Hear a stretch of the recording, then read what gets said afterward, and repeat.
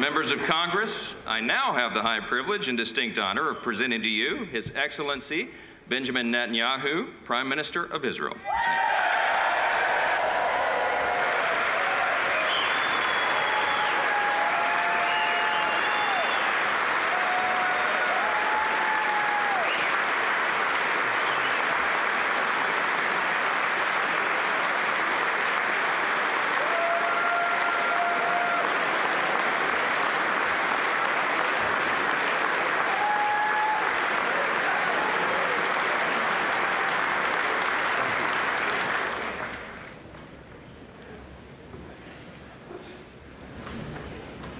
Speaker of the House, Mike Johnson, Senator Ben Cardin, Minority Leader Hakeem Jeffries, Senate Majority Leader Chuck Schumer, Senate Minority Leader Mitch McConnell, Senators, members of Congress, distinguished guests. Mr. Speaker, I want to thank you for giving me the profound honor of addressing this great citadel of democracy for the fourth time.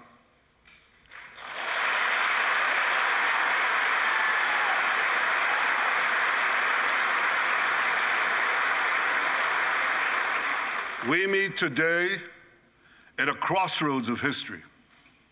Our world is in upheaval. In the Middle East, Iran's axis of terror confronts America, Israel, and our Arab friends. This is not a clash of civilizations. It's a clash between barbarism and civilization.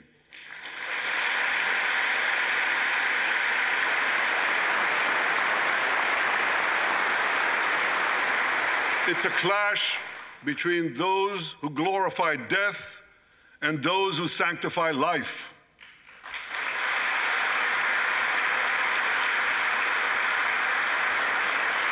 For the forces of civilization to triumph, America and Israel must stand together.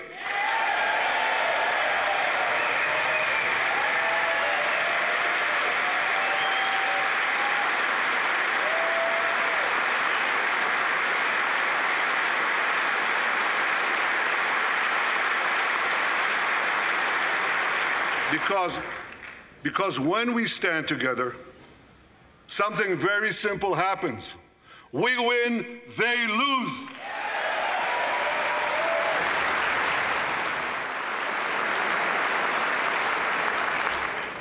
Ladies and gentlemen, like December 7th, 1941, and September 11th, 2001, October 7th is a day that will forever live in infamy. It was the Jewish holiday of Simchat Torah. It began as a perfect day, not a cloud in the sky. Thousands of young Israelis were celebrating at an outdoor music festival. And suddenly, at 6:29 a.m., as children were still sleeping soundly in their beds in the towns and kibbutzim next to Gaza, suddenly heaven turned into hell. 3,000 Hamas terrorists stormed into Israel. They butchered 1,200 people from 41 countries, including 39 Americans. Proportionately, compared to our population size, that's like 20 9/11s in one day. And these monsters, they raped women, they beheaded men, they burned babies alive, they killed parents in front of their children, and children in front of their parents. They dragged 255 people, both living and dead, into the dark dungeons of Gaza. Israel has already brought home 135 of these hostages, including 7 who were freed in daring rescue operations.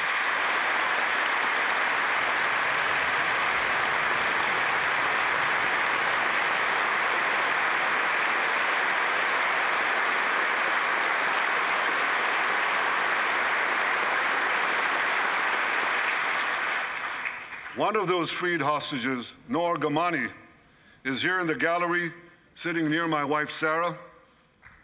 On the morning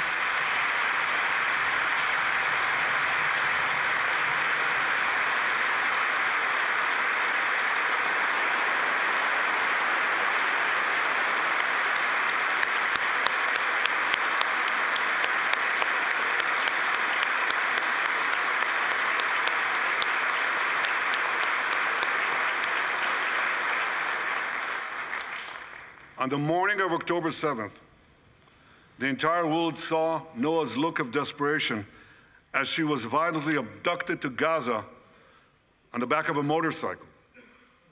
I met Noah's mother, Leora, a few months ago. She was dying of cancer. She said to me, "Prime Minister, I have one final wish.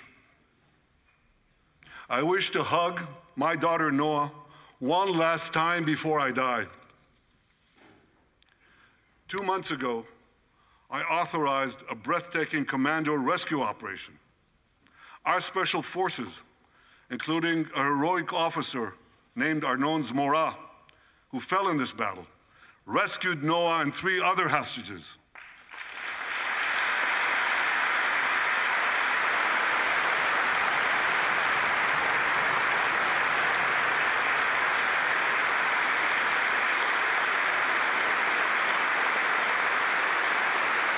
Noah, I think it's one of the most moving things. When Noah was reunited with her mother, Leora, and her mother's last wish came true. Noah, we're so thrilled to have you with us today. Thank you.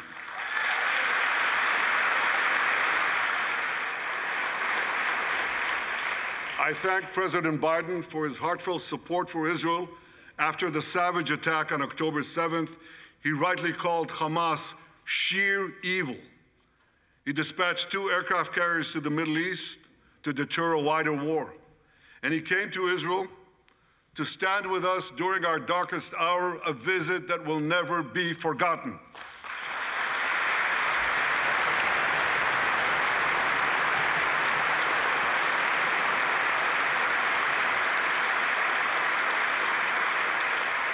President Biden and I have known each other for over 40 years. I want to thank him for half a century of friendship to Israel and for being, as he says, a proud Zionist. Actually, he says a proud Irish-American Zionist.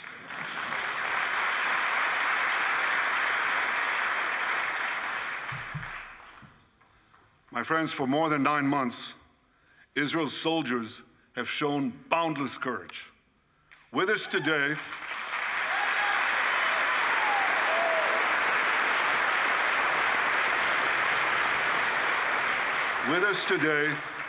is Lieutenant Avichai Reuven.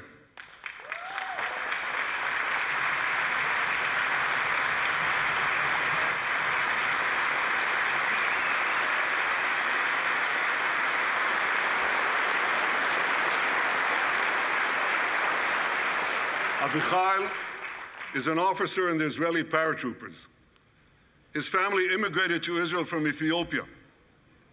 In the early hours of October 7th, Avichai heard the news of Hamas's bloody rampage. He put on his uniform, grabbed his rifle, but he didn't have a car. So he ran 8 miles to the front lines of Gaza to defend his people.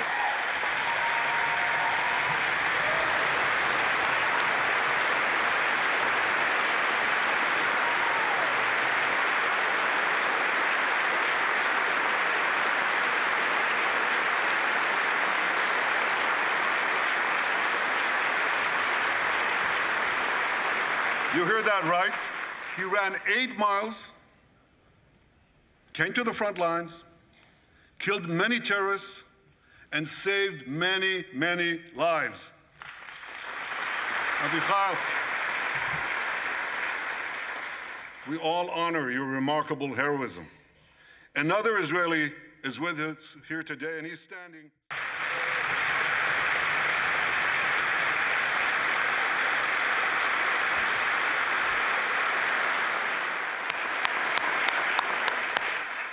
Like Ashraf, the Muslim soldiers of the IDF fought alongside their Jewish, Druze, Christian, and other comrades in arms with tremendous bravery.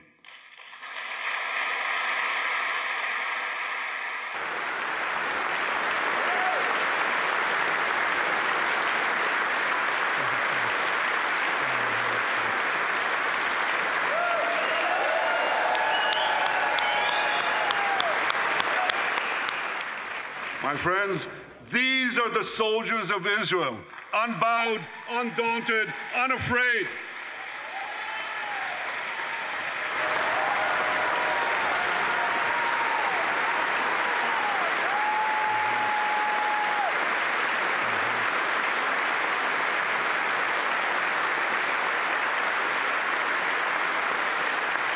As the Bible says, Am kelavi yakum. They shall rise like lions. They have risen like lions. The lions of Judah, the lions of Israel.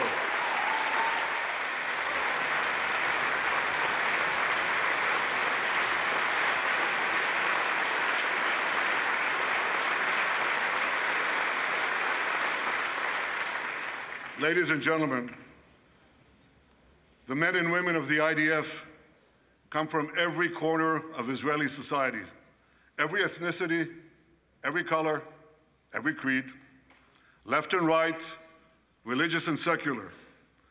All are imbued with the indomitable spirit of the Maccabees, the legendary Jewish warriors of antiquity.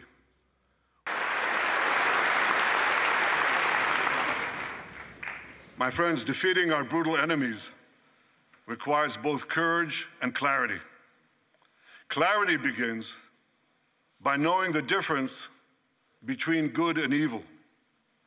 Yet incredibly, many anti-Israel protesters, many choose to stand with evil. They stand with Hamas. They stand with rapists and murderers. They stand with people who came into the kibbutzim, into a home. The parents hid the children, the two babies, in the attic, in a secret attic. They murdered the families. The parents, they found the secret latch to the hidden attic, and then they murder the babies. These protesters stand with them. They should be ashamed of themselves.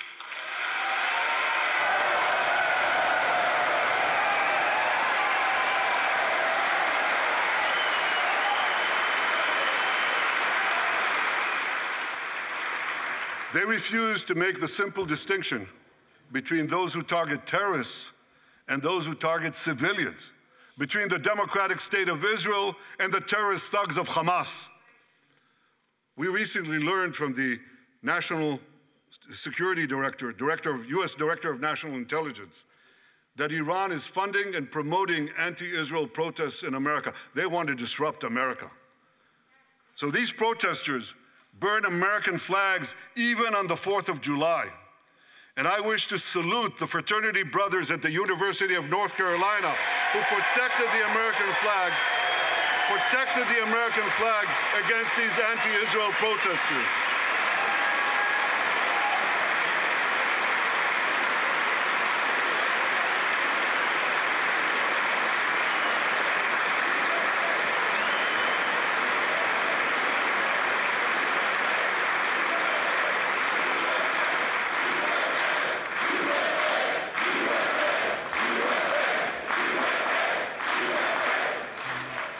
For all we know, Iran is funding the anti-Israel protests that are going on right now outside this building.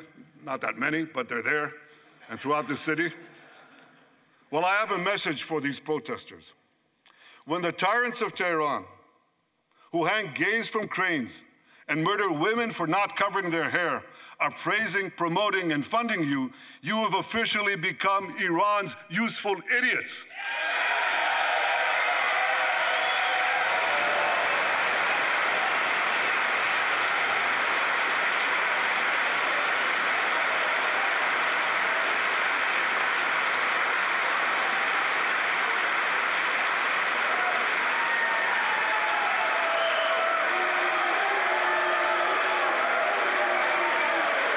Some of these protesters, it's amazing, Absolutely amazing. Some of these protesters hold up signs proclaiming gays for Gaza.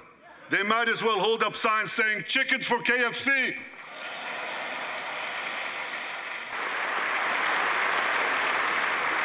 Working together, I'm confident that our two nations will vanquish the tyrants and terrorists who threaten us both. As Israel's Prime Minister, I promise you this: no matter how long it takes, no matter how difficult the road ahead, Israel will not relent, Israel will not bend. We will defend our land, we will defend our people, we will fight until we achieve victory. Victory over liberty, rather victory of liberty over tyranny, victory of life over death, victory of good over evil. That's our solemn commitment.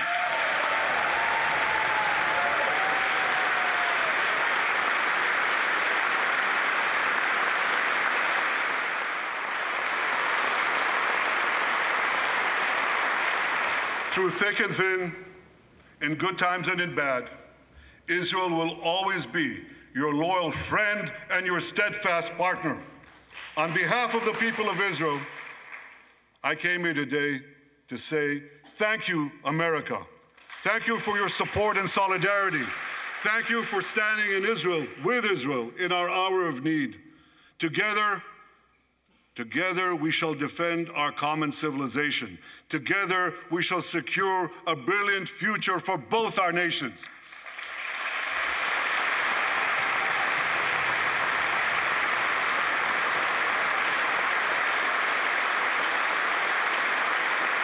May God bless Israel, may God bless America, and may God bless the great alliance between Israel and America forever.